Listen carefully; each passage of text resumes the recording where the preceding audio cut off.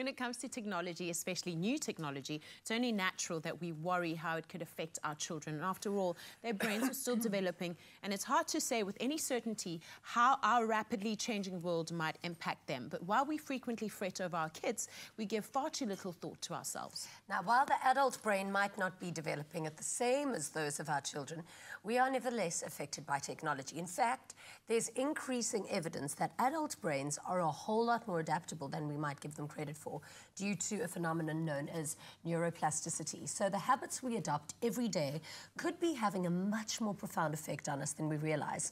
So we're joined today by Gary Dobkins, the general manager at onegrid.com. Welcome to the show. Thanks.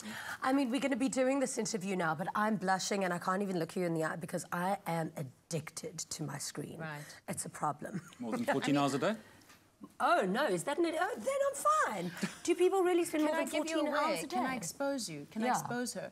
Jeannie's finger has actually bent out of shape, and just this index, the little baby finger, from holding my phone. From holding her phone. Yeah. Check. It's actually got a whole dent in there from holding it like that and scrolling. But I don't do 14 hours a day. And you check your mails every 10 minutes? Yeah. And you probably spend 2 hours locking and unlocking your phone every day? Oh, probably. Making me uncomfortable. Yeah, that's the thing, huh? Okay, so how and many... we don't even work with screens. No, we don't. Well, we are on screen, but we don't work with screens. How many hours a day do you think your average work person spends? We're looking at a screen upward of 14 hours a day as an average. You know, whether it's the phone, whether it's the computer screen, whether it's the TV, whether it's the the tablets. These are part of our lives, and unfortunately, they are addictive. That's the nature of the beast, and we. And will it glued to these things. Do you think it's the same as being addicted to drugs or sex or alcohol or cigarettes? The same thing? It's exactly the same. So technology is designed to be addictive. You know, the apps we use, the things we do, there's a whole bunch of clever guys out there who make these things very easy to use, and they make it so you always have to have them with you. You always want to be looking at the next news article. You want to be jumping here, jumping there, and it's the same brain chemistry as any addictive dependency that you have. They actually make it so we need it. Yep. Because we constantly need information. Like, I need to know when my yoga class is after this, and I need to check my app for the yoga app. So, I mean, we talk a lot about how it affects children, but also just rounding off Mental Health Awareness Month and a lot of talk around that. How does it affect people who, let's say, are susceptible to mental illness or mood swings and addiction. or addiction, or does it affect everybody the same way?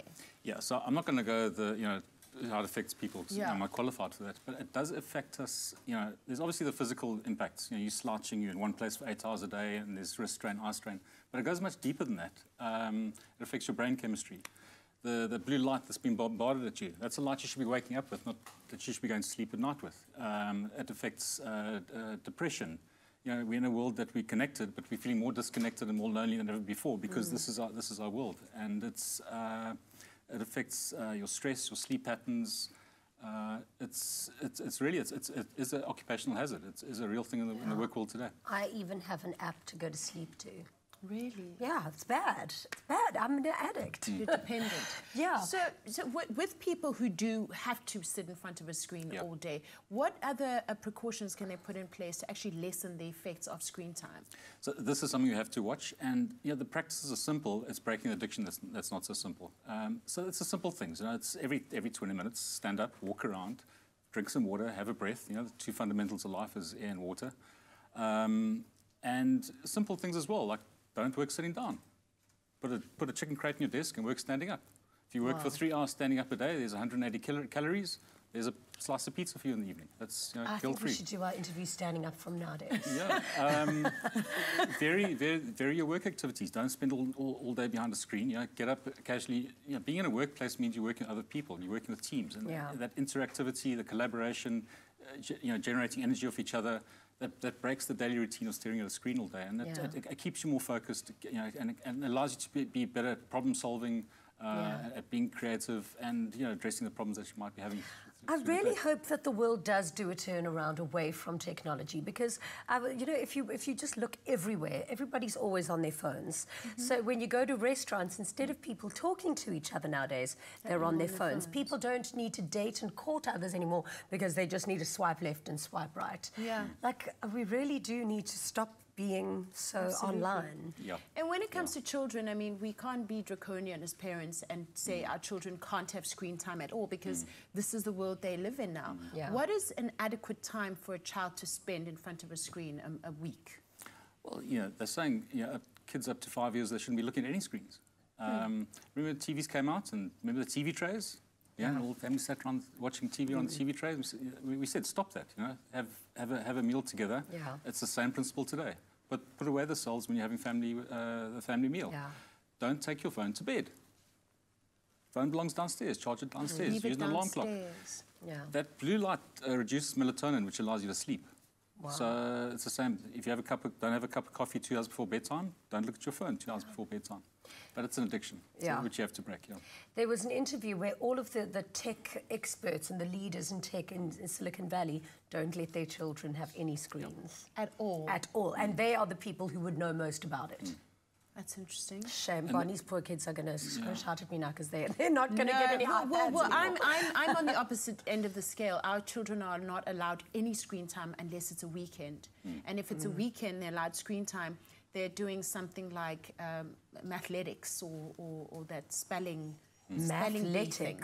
I'm hard strict. I'm a tiger mom. I'm a tiger mom. I put myself out there. I think it's very impressive, yeah. And the thing is, you know, use technology to help you counteract the negative effects of technology. There's a ton of apps out there that help you have the disciplines of limiting the screen time that you spend. Oh, like what? Meditation. So there's a very clever app that says, okay, you set the limits on how much you want to spend time on the app, and you register with this company, and if you break your own limits, you pay them online. So it penalises you. No, so that's going to cost me way too much. So there are clever things like this. You know, and you know, in running a tech company, it's even more of an issue with the guys who are their job is to sit behind screens all day, whether it's customer support or software development. And so we've got to have those disciplines to create a healthy working environment. It's crucial. The guys who invented that app that you've got to pay them if you're over, they must be laughing all the way to the bank.